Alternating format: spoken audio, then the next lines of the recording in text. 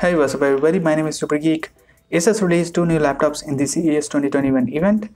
There are also some refreshment done to the previously launched models, but we're not going to talk about them. Today we're going to talk about the ROG Flow X13 and the Zephyrus Duo 15 SE. First we'll talk about the ROG Flow X13 because it was the main attraction of the event.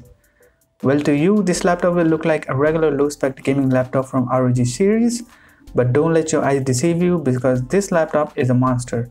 The laptop is only 15mm thin and weighs less than 1.5 kilograms, and in that ultra portable package, you get a 13-inch display with up to 4K resolution and touchscreen feature.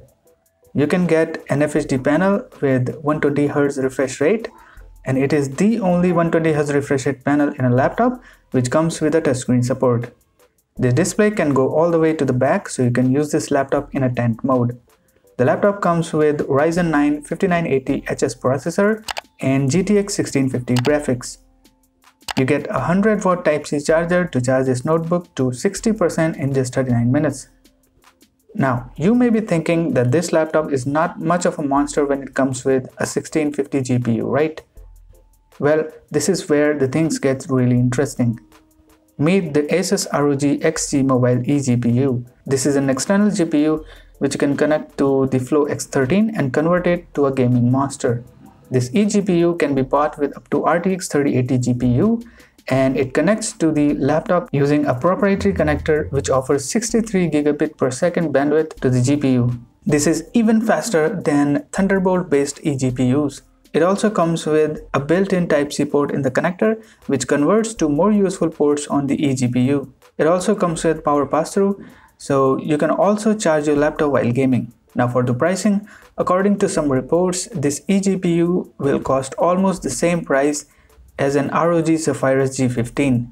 Now move on to the second laptop, which is the ROG Zephyrus Duo 15 SE. This is an upgrade to the previous Zephyrus Duo 15 laptop.